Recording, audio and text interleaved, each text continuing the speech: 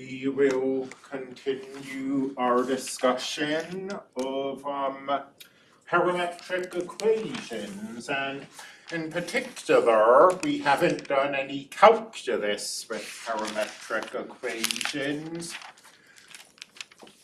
What I'm really interested in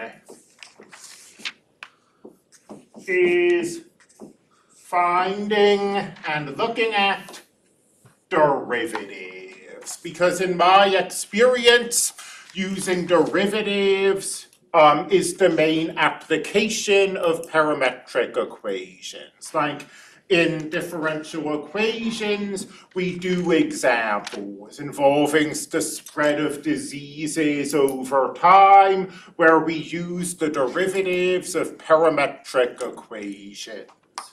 So I think that's what's really important. The textbook has other stuff like arc length of these things. I'll throw that on the whiteboard if we have a little time at the end, but it's less of a priority to me.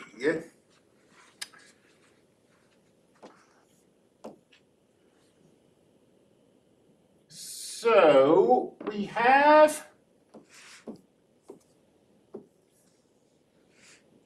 nope, let me not write those derivatives down.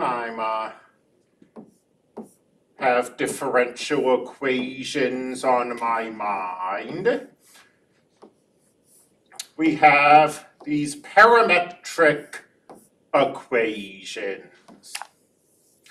So time is passing, and as time passes, x changes and y changes.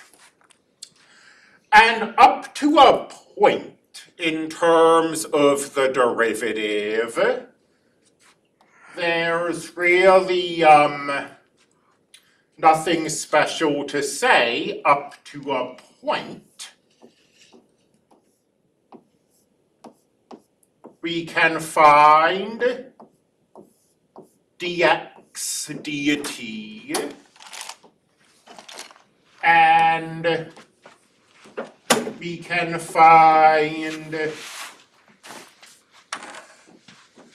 dy dt, and there's no special equation to do that. We just take the derivatives in the usual way. So, for example, if x is p squared plus t, and y is the sine of t, just kind of pulling something out of the air,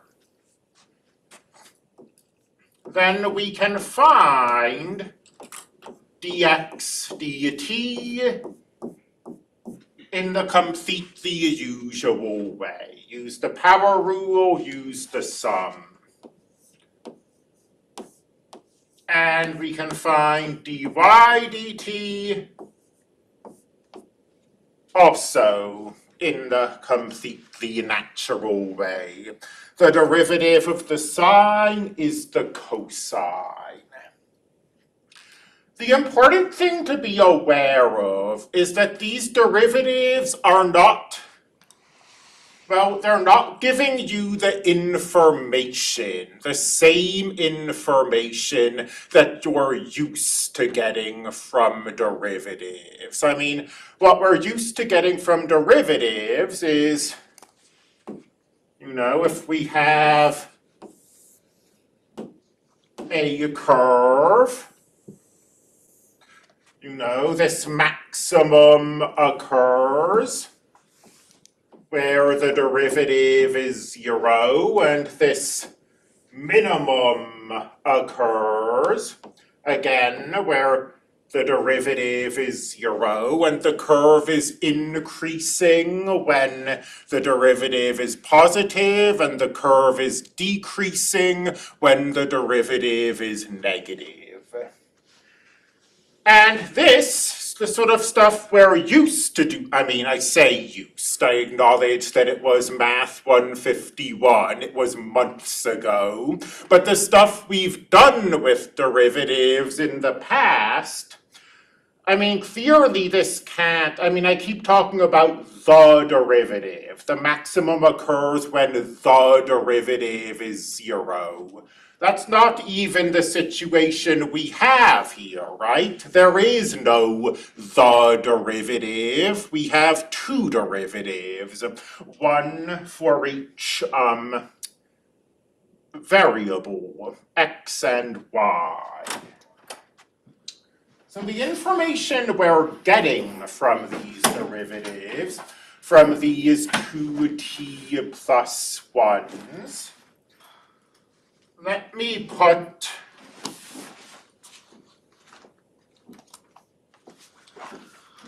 some kind of restriction on t, and then let's ask ourselves, well, what does this dx dt mean? What does this dy dt mean? And bearing in mind that derivatives are rates of change, dx dt is also a rate of change, but it's a rate of change specifically in the horizontal direction. So as time passes, we can move vertically, we can move horizontally. Most of the time, we'll be combining those two and moving both vertically and horizontally at once. So these parametric derivatives are uncoupling this vertical and horizontal movement. If we have a situation like over here on the far left, where something is moving vertically and something is moving horizontally, we think of it as a combination of horizontal movement and vertical movement. And we can ask how quickly the function is moving horizontally, and we can ask how quickly the function is moving vertically. So in the specific case, where dx dt equals 2t plus 1,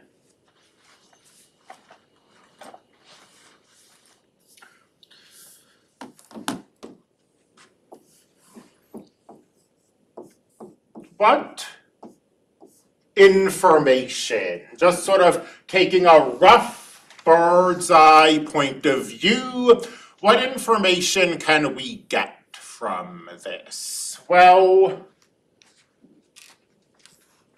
if nothing else, 2t plus 1 is going to be greater than 0. And I know that because of where we start. We're starting at t equals 0. So 2t plus 1 is always positive. I mean, I never sometimes struggle to know if these things are obvious. Let's look at Desmos.com. Let's look at 2t plus 1.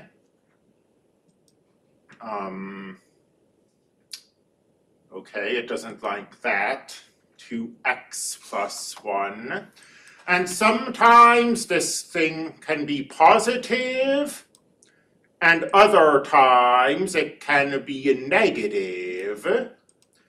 But if we're going from 0 to 2 pi, well, all of the negative stuff down here vanished, and this can only be positive. So this is a velocity. A positive velocity means we're moving in the positive direction as time passes. The curve or the path is sort of hard to say in a formal way. As time passes, we move to the right.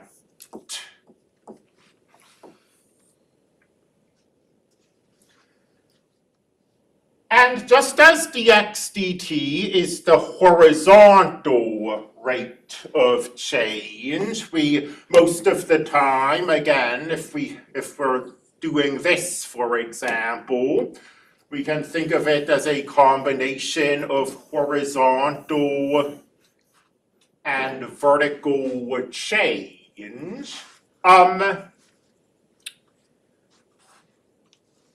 And just as in this previous frame, we talked about horizontal rates of change, it makes perfect sense to talk about the rate of change in the vertical direction, up and down. And probably pretty intuitive that if dx dt is the horizontal rate of change,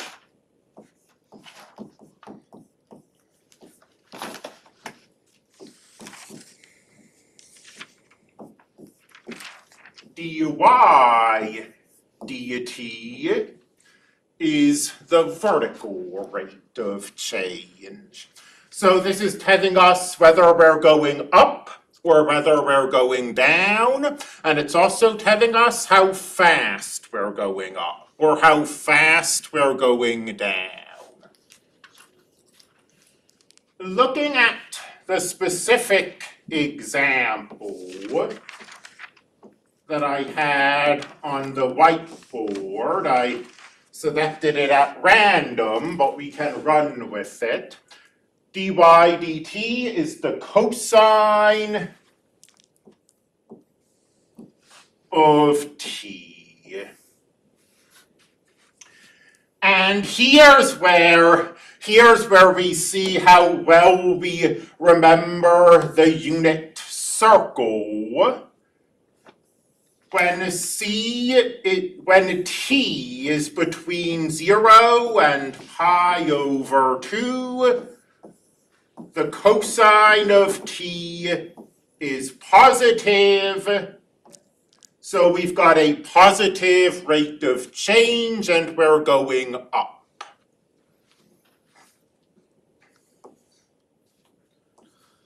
Between pi over 2 and 3 pi over 2, the cosine of t is negative. We've got a negative rate of change, so we're going down. Let me redraw that arrow so that it doesn't have a tail at the bottom. Then, between 3 pi over 2 and 2 pi, the cosine of t is positive again, and we're going up once more. And this pattern is going to repeat. The curve is going to go up, then go down, then go up, then go down. So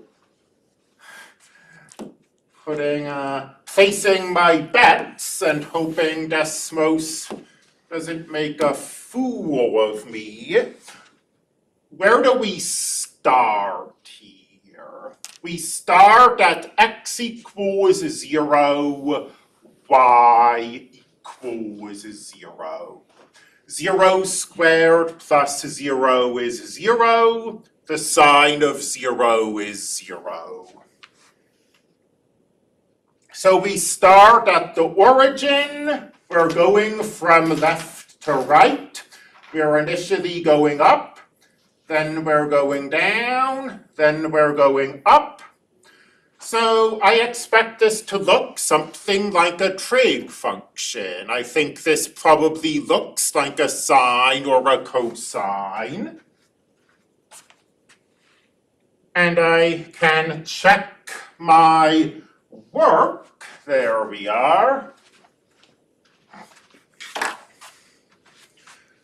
By going to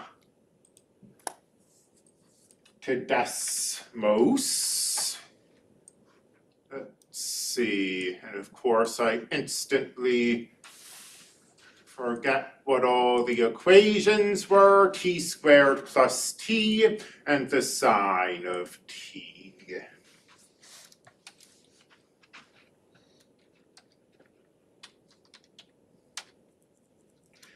And t is going between 0 and 2 pi.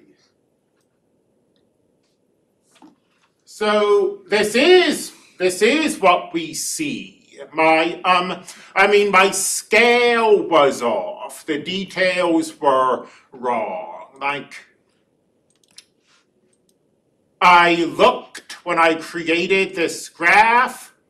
I did ask where we started. What I should have also done, in retrospect, is I should have asked, okay, also, where do we wind up? But our shape is correct. It looks like a trig function. It's initially going up, then it's going down, and then it's going back up again. So the details aren't perfect, but we do have the shape that we expect to have.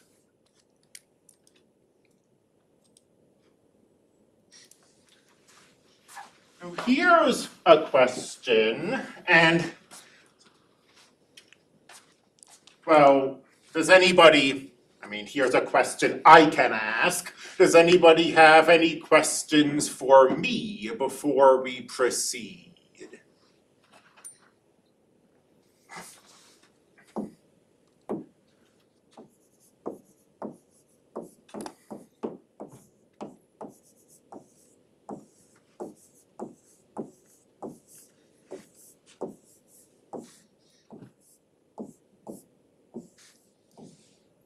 So the question we can ask is, well, we can find dy dt and we can find dx dt.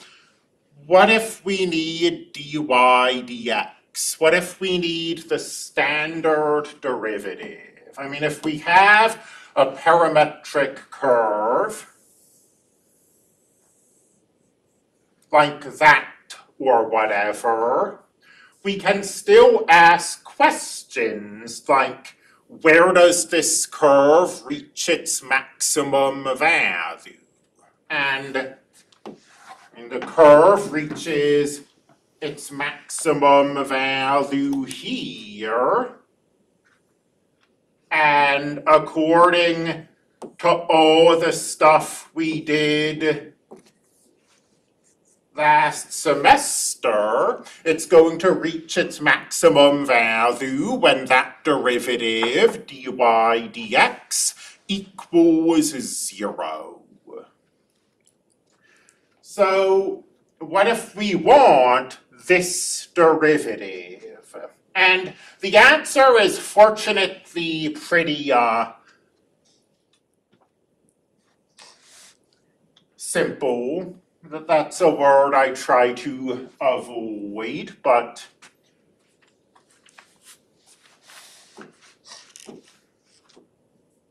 this formula, there's a formula for it. dy dx is the derivative of y with respect to t divided by the derivative of x with respect to t.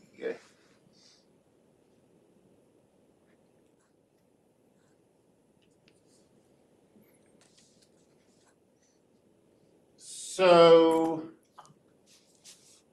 keeping on with this example,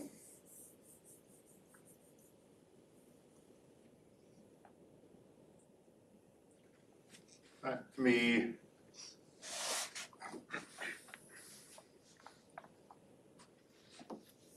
dy dx is dy dt over dx dt. And something a little interesting, or something you should realize looking at that formula, dy dx is the derivative of y with respect to x. It's the standard derivative. But when we find dy dx, we don't get x's, we get t's. The cosine of t over 2t plus 1. So let's ask ourselves,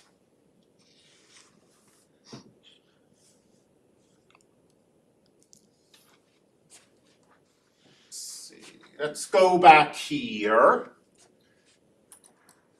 and from this picture, and we've confirmed it on Desmos, there ought to be a minimum and a maximum, and those minimum and maximum values ought to occur where dy dx is 0.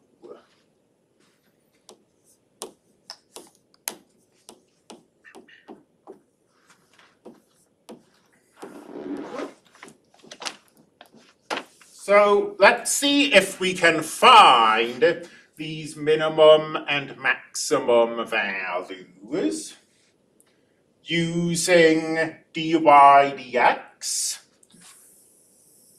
which we've found, the cosine of t over 2t plus 1.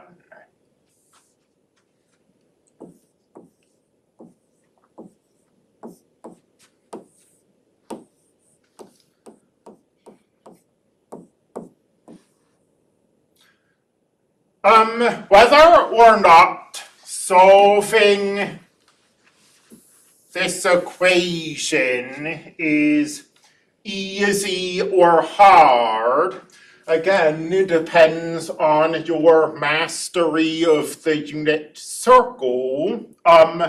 A fraction is equal to 0 when the top of the fraction is equal to 0. So that denominator we can actually just ignore. And the cosine of t is equal to 0. Well, the cosine of t is equal to 0 an infinite number of times. But we put a restriction on t. We said that it should be between 0 and 2 pi. And there are two solutions between 0 and 2 pi. And rather than sort of, I keep saying, oh, well, it's the unit circle, there's no need to be, I mean, cryptic about that.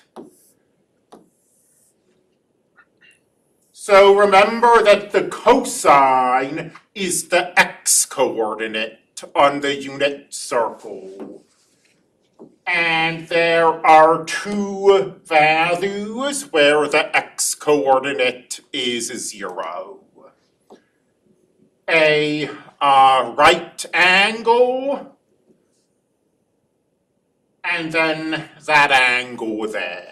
And in radians, that's pi over 2 and 3 pi over 2. So that's where these come from.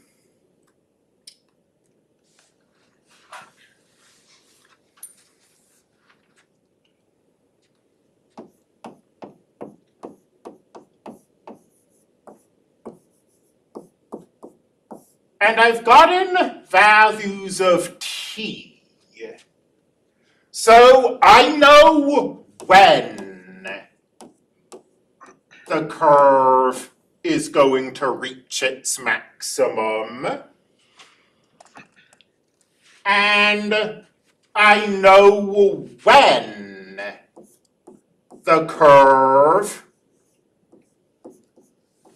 is going to reach its minimum, but the information I'm still lacking is what the maximum is, what the minimum is. I know when it occurs, but I don't know what they are.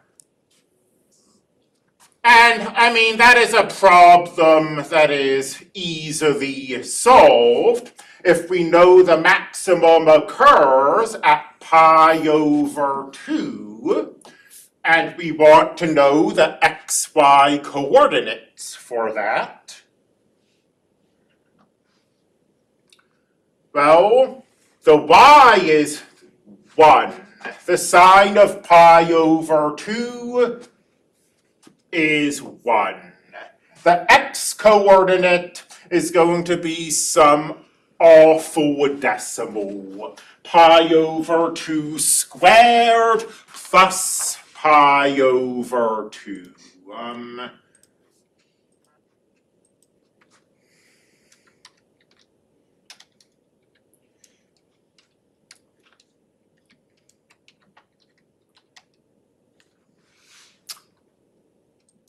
And Desmos does double as a calculator when necessary. So 4.038. And let's check 4.038, comma 1. Yep. This is indeed where the maximum of this curve occurs.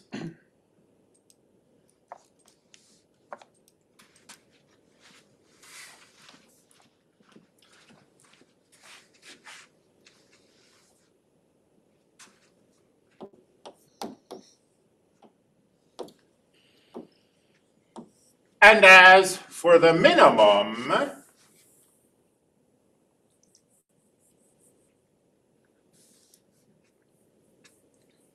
it's the same sort of thing. We know when the minimum occurs. It occurs at 3 pi over 2. Let me say, by the way, I mean, I sort of skated through this. I knew the maximum and the minimum occur when the derivative is 0. I know there are two values where the derivative is 0, so one of them's pi over 2 and the other's 3 pi over 2. Then I just looked at this picture and I said, well, reading left to right, the maximum occurs first. So the maximum is the pi over 2, the minimum occurs last, the minimum is the 3 pi over 2. We can take 3 pi over 2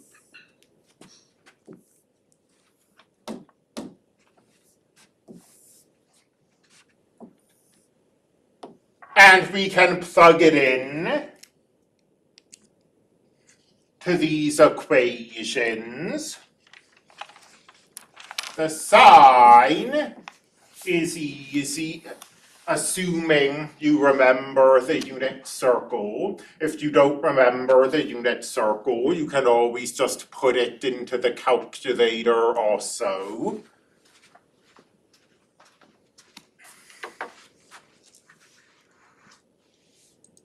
The x-coordinate 3 pi over 2 plus 3 pi over 2, 26.919. And let's see. 26.919, comma, -1. There is indeed our minimum.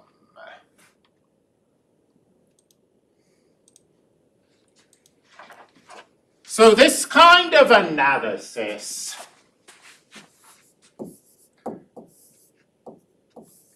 it's a little silly to talk about it as if we routinely do this kind of analysis by hand.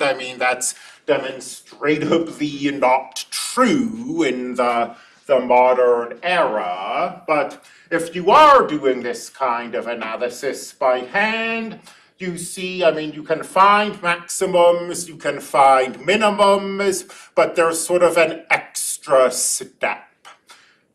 In the sense that first you have to find when the maximum and the minimum values occur, and then when you know when you found the values of t,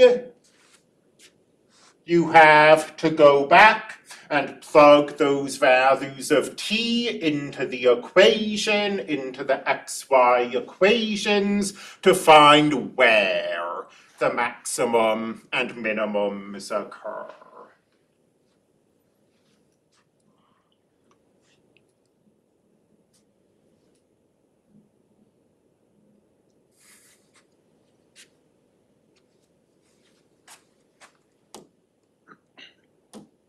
And that, to me, it's early, but this is,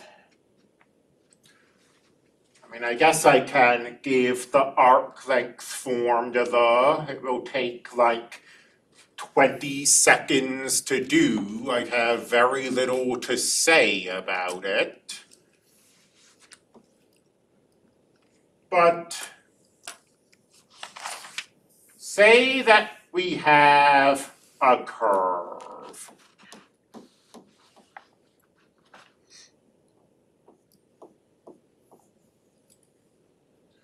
Going from A to B.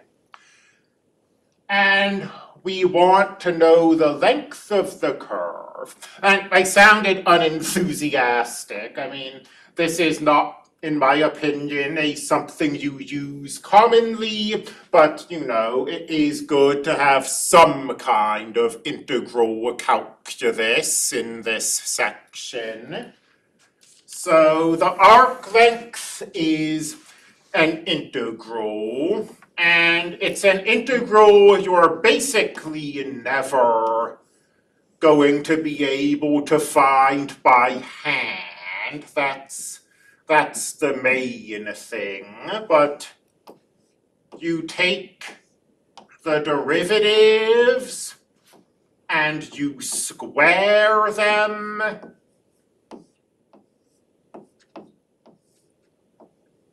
and you add those squares together, and it's all under a square root. And the being under the square root part of things is what makes these almost impossible to take. This is a composition, but we're never going to be able to use U substitution, basically, because there's nothing outside of the square root to be our du. I mean, I guess we're adding under a square root. Conceivably, we might get derivatives that allow us to do some kind of trig substitution, but I wouldn't hold my breath. Still, as we've seen, the obsession of calculus textbooks and calculus classes with finding integrals by hand is probably pretty misguided. If we can't find an integral by hand, there are still a bunch of things we can do, ranging from Taylor series to the more straightforward using of the trapezoidal rule or Simpson's rule to approximate the integral. So, not being able to find an integral by hand, really not the end of the world. Keeping with this example,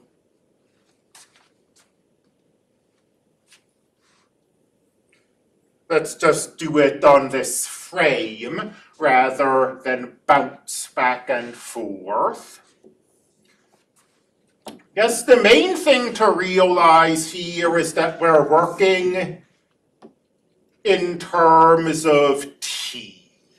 So, t is from 0 to 2 pi.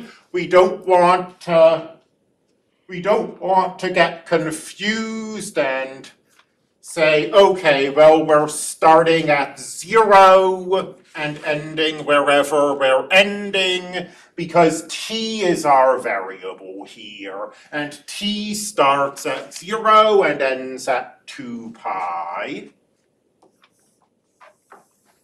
Then the square root of 2t plus 1 squared plus the cosine squared. And as I kind of predicted, I mean, I didn't pick these functions to be hard to work with. I mean, the absolute opposite. Since I knew I would be doing this in front of a class, I picked things that wouldn't take too long or be very ugly. But once you put them in the arc length formula, I don't think there's anything you can do here that's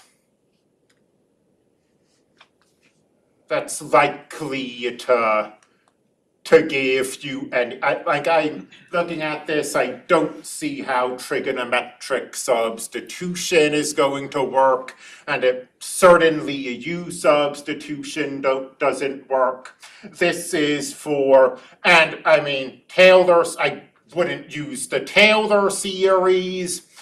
This is a learning moment. I wouldn't use the Taylor series, among other reasons, because those limits of integration are pretty far away from each other. So you'd have to have a lot of terms before the Taylor series was good enough to approximate both 0 and 2 pi.